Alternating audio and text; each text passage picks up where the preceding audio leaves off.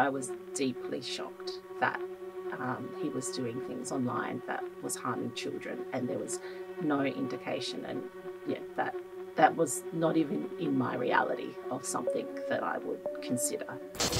Frequently for partners of someone who has demonstrated paedophilic behaviour, they don't know. There's no script for what you do in such a situation. No one imagines that that's going to happen to them.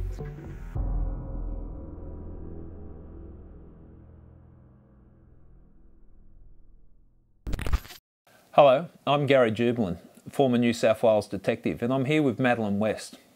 We're talking about a podcast series called Predatory. We're uncovering a world that's not often spoken about, the world of predators, pedophiles, people who sexually abuse children. We've recently had a guest on the podcast who has spoken about relationships or being in a relationship with a pedophile and the impact that that has. And I found that fascinating, Madeleine. Absolutely. It's such a controversial, such a stigmatised notion, because often there is a mistake that, well, it's what we hear all the time. How did you not know? How could you not know that this is what he was doing or this is what she was doing? But frequently for partners of someone who has demonstrated paedophilic behaviour, they don't know. Sometimes, yes, they do. Well, this poor lady, and it came as a shock to her, was when her granddaughter told her that the person that she was married to told her mother that this is what granddad's doing. Yeah. And it had started in the child displaying certain behaviours which suggested there was something untoward happening. And she revealed, yes, someone has been touching me, it's granddad. And for this particular woman, she said she felt very confronted because from the outside view, there would be a sense that, well, surely he was not normal with you sexually. Something in his behaviour must have been a giveaway. She said, no, not at all. That was not the case at all. It was only that when she received confirmation that this is what was happening to her grandchild, that she thought backwards and went, okay, there were some red flags, but for all extensive purposes, I would have never known. I instantly knew it was true. And I also, obviously now with the benefit of hindsight, I can see how I was being groomed as well. And how things that hadn't seemed quite right to me, in some strange back corner of my brain, I had been persuaded that that was my imagination. This is what makes predators so dangerous, is that they are so good at hiding in plain sight. They're so good at grooming not just their victims, but everyone around that child, everyone around them themselves, their own spouses, to get away with what they're doing. Well, that's a skill they have, to allow them to be trusted with children. You'd leave someone with a child because, he's fine. Absolutely. We can trust this person. So that's why people have got to understand that they're not these evil people. You can't tell a pedophile just by looking at the person. No, absolutely not. And that's what makes this interview so fascinating and so, I hate using that word, it's not correct, but so illuminating, just giving people a sense of what some of the tiny little nuanced details are that can give someone away. Because the fact is, it's really hard to detect pedophiles, and all we can do is deflect them to keep our kids safe. Exactly. We've got another interesting guest that we're going to hear from now, Natalie Walker, founder of PartnerSpeak, which is trying to help people that find themselves in a relationship or tied up with people that are sexually abusing children. Absolutely. Help them find a voice so they don't feel ashamed about speaking out, because in a sense they are as much a victim of these behaviours as the survivors themselves, on a different level certainly, but they are part of the puzzle. And having them speak out and speak about their experience is a really important educational tool for society at large to help stop these predators in their tracks and keep kids safe. I think it's so important that people are speaking out. So let's hear from Natalie now. It was nearly 20 years ago now, and the weekend I found out we were hosting some of his friends over the weekend, and one of his friends had serviced our computer for a really long time. And this time when they arrived to stay with us, that friend in particular took me aside and said, look, we all know there's always been a lot of porn on his computer, but this time I found something different. It's children. And that's how I found out. It's weird. sometimes I think about what's the difference between surprised and shocked. And I think perhaps I wasn't 100% surprised because he had hidden a lot of adult pornography.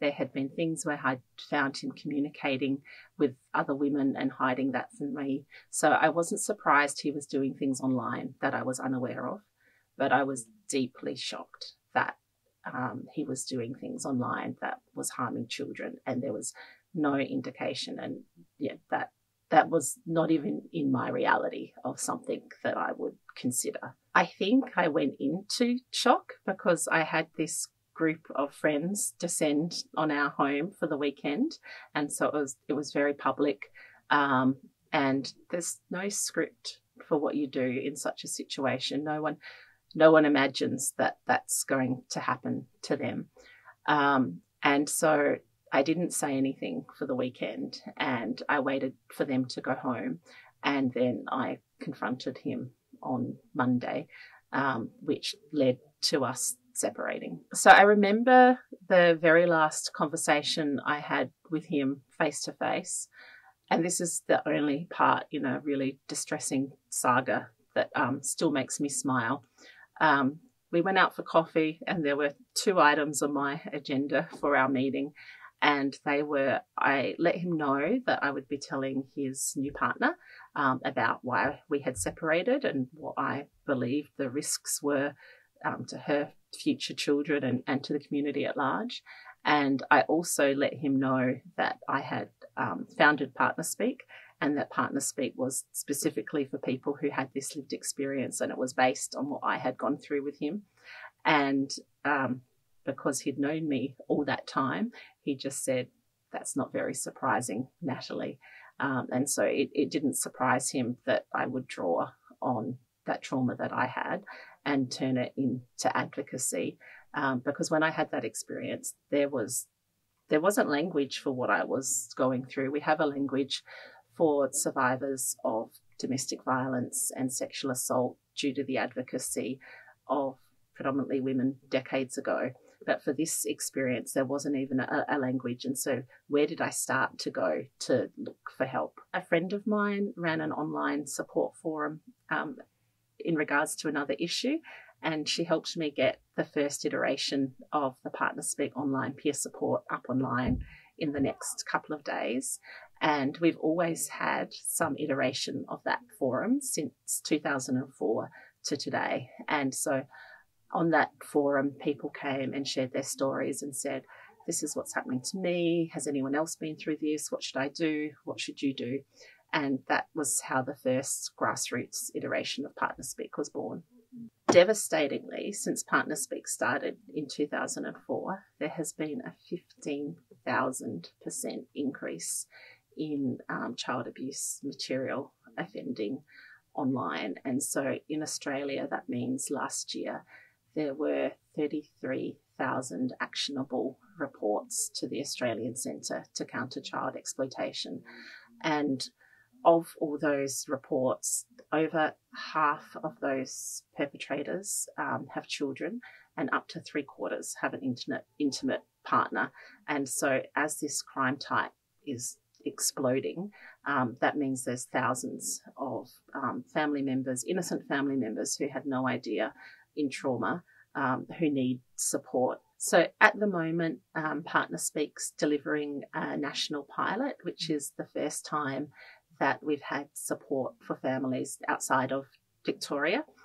And we're delivering training to law enforcement in every state, because often the point of discovery for the non-offending partner is the knock at the door from police. And so often law enforcement, as well as doing their core job of disrupting child sexual abuse, they're also delivering news to an unsuspecting family, which is a really tricky thing to do on top of everything else.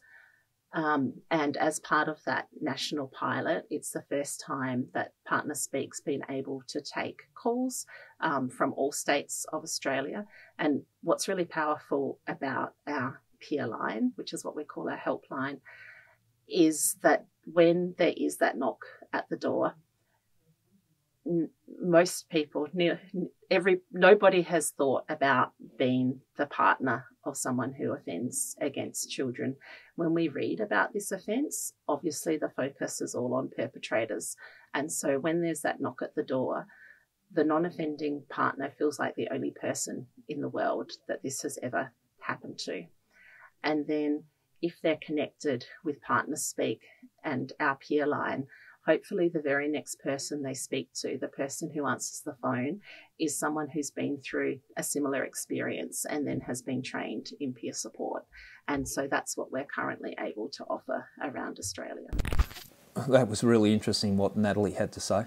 And really hard to listen to, and